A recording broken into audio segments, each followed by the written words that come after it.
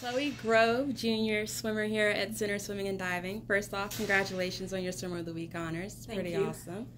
All right, so tell us about how important it was to start off the season with such a bang. You had 3 meets back to back to back, and you still managed to pull out some wins.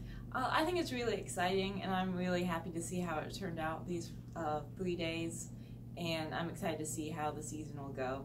The 3 days really help prepare for when we have the meets that last 3 days, the Wabash, which is coming up pretty soon. So I'm just excited to see how the rest of the season will go.